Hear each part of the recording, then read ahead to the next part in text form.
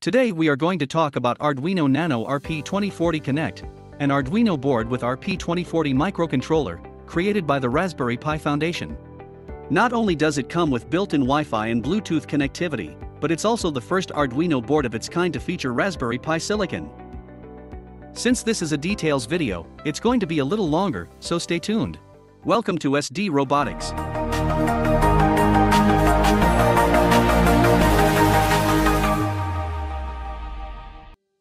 Arduino is known for its IDE and wide library support, and Raspberry Pi for its optimized architecture.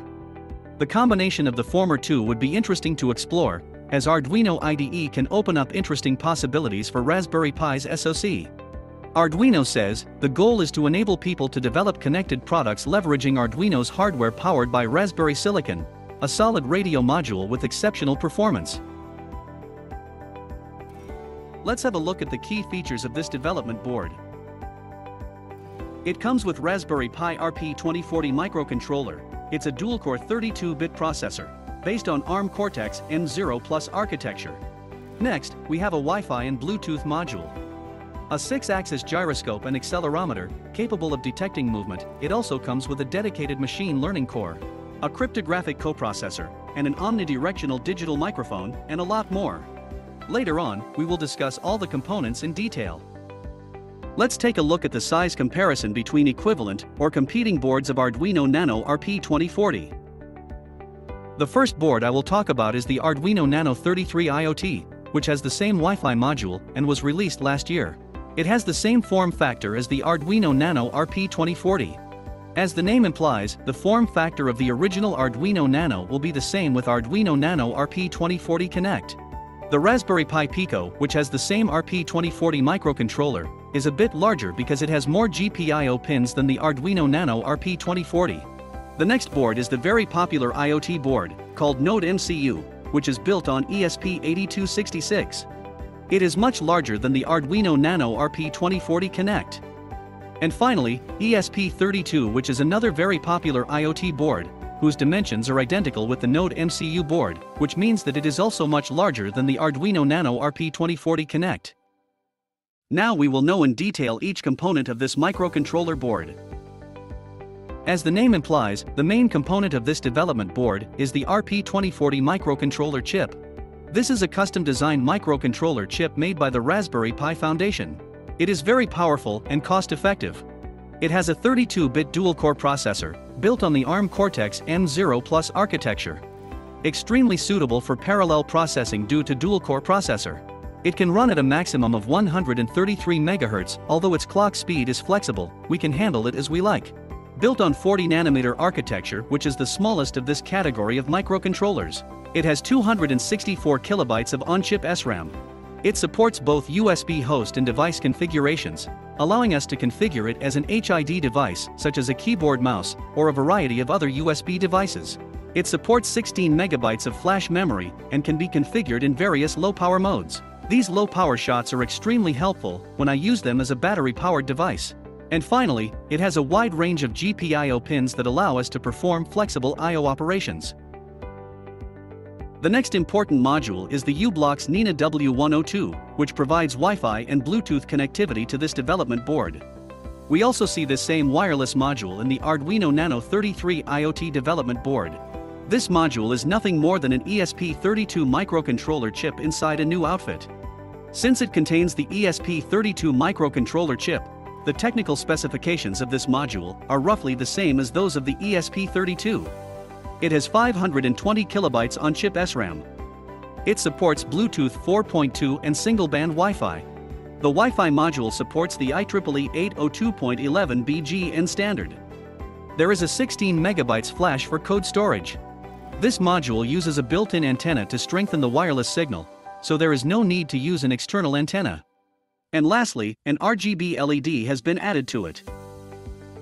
The Arduino Nano RP2040 Connect has an inbuilt LSM6DSoXTR 6-axis IMU or initial measurement unit. This 6-axis IMU provides data from a 3D gyroscope, as well as a 3D accelerometer built inside it. The library provided for its use can easily detect various types of gestures, such as walking, running, sleeping, etc. It is very helpful to create wearable DIY projects. There are also interesting features like pedometer, step counter, motion detection, or tilt detection. One more interesting feature is that it is also possible to do machine learning on the IMU for gesture detection. And finally, it has an embedded temperature sensor. Coming to next, it has a cryptographic coprocessor IC, which is made by Microchip, and its IC number is ATEC608A. But now the question is, why a cryptographic coprocessor IC has been added to this type of development board? The simplest answer is to remove the burden of hashing, encryption, decryption from the main processor. Hashing is becoming more and more popular among smaller IoT devices, thus adding a dedicated processor provides an edge over other development boards in the same category. It provides secure hardware-based key storage for up to 16 keys in its built-in EEPROM. It supports various hashing algorithms like SHA-256, HMAC, encryption algorithms like AES-128, and many others. It has signature validity for IoT devices, as well as hardware-based random number generator.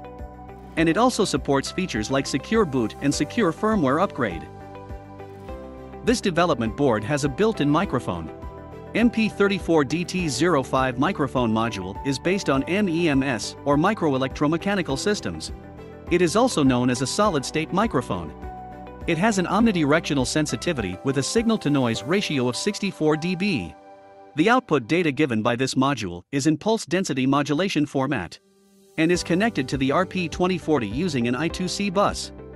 And finally, a flash memory IC of 16 megabytes. This flash memory is connected to the RP2040 via dedicated QSPI bus, which enables it to transfer data to 532 megabits per second. It has 100K program/erases cycles. The ones I have been discussing for so long are the main components of this development board. But in addition to these, the board also has several subcomponents. As the most interesting component is RGB LED. It is a common anode LED that is connected to the Wi-Fi module, so to control this LED, we need to use the library of the Wi-Fi module.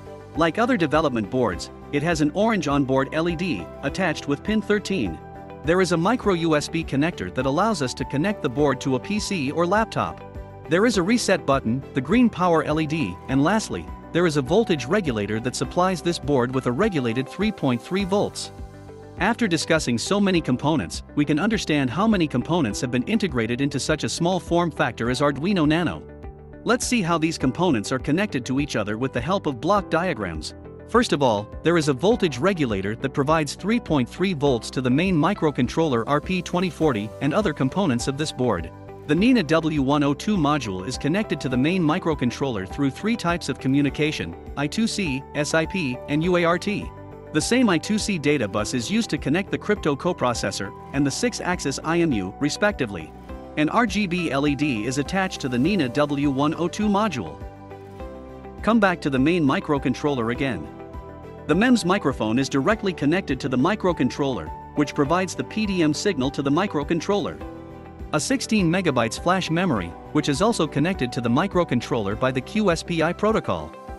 There is also a micro USB port and a bunch of GPIO pins connected to RP2040 and NINA W102. Let's take a look at the pinout of this development board. There are a total of 14 digital pins on the board, starting from the digital pin D0 all the way up to digital pin D13. Digital pins D0 and D1 are used for serial communication. This Arduino board has 8 analog inputs starting from A0 to A7, in which A0 to A3 are connected to RP2040, and A4 to A7 are connected to the NINA W102 module. Each one of the analog pins is connected to an inbuilt 12-bit analog to digital converter. The I2C connections on pins A4 and A5 are used for connecting to the onboard peripherals and are pulled up with a 4.7K ohms resistor. All of these pins can also be used as digital I/O pins. Almost all digital and analog pins except A7 and A6 can generate a PWM signal. These digital and analog pins are 5 volts intolerant, so be careful while hooking up sensors and actuators to any of them. The reset button resets the board when pressed. This button is connected to the active low reset pin of the RP2040 microcontroller chip using a pull-up resistor. When the board is powered through the micro USB port, this voltage is reflected at the V-in pin also. The acceptable input voltage range is between 5 to 21 volts, but a DC to DC buck converter converts this input voltage to a stable 3.3 volts before giving it to the RP2040 microcontroller. The 3v3 pin gives constant 3.3 volts, which can be used to power sensors and other devices. The 5 volts pin is internally connected to the micro USB port voltage pin. So, make sure you are using a stable 5 volts supply at the USB port input. But to get the output from this pin, the VBUS bridge at the back of the board has to be soldered. And finally, there are 2 ground pins available on this development board. Now let's discuss about some test pads and jumpers available on the back side of this board. SWD stands for Serial Wire Debug, is available via the pads under the board. There are 4 SWD pads available for the Nina W102, which are reset, Serial RX, Serial TX, and GPIO0. There are 5 SWD pads available for the RP2040, which are reset, ground, SWD clock, SWD data line, and 3.3 volt power rail. As I said before, there is a VBUS jumper bridge at the back of the board. It is open as usual, but by soldering it we can get the output from the 5 volt pin. A 3.3 volt jumper pad, which is connected by default, but we can cut the solder jumper and give 3.3 volt regulated power supply through the battery. So far we have discussed a detailed overview of this development board. So what makes this development board so exciting? These are Arduino IDE, Arduino CLI, Arduino IoT Cloud, Arduino Web Editor, wide library support, and finally Arduino Forum Community. MicroPython is not yet officially supported, but it is possible to code MicroPython by burning the Raspberry Pi Pico bootloader. We have come to the very last moment of the video. Standing at the moment we will see if this development board is really value for money. Its best competitor today is ESP32, which is very popular. If we look at the features, then RP2040 has Wi-Fi, Bluetooth, GPIO pins, mic, gyroscope, and cryptographic processor.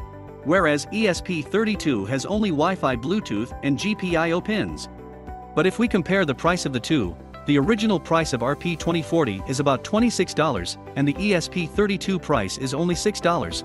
Bluetooth, Wi-Fi, and GPIO pins are required when we are going to build a general-purpose IoT project. Gyroscope, mic, or cryptographic processor are not required. They can only be used for some specific projects, otherwise they will remain unused. From this, we can say that ESP32 is worth a lot more than RP2040 today. I hope you can learn something new from this video. If you like the video, please hit the like button. If you are new to the channel, please subscribe to the channel and share the video with your friends.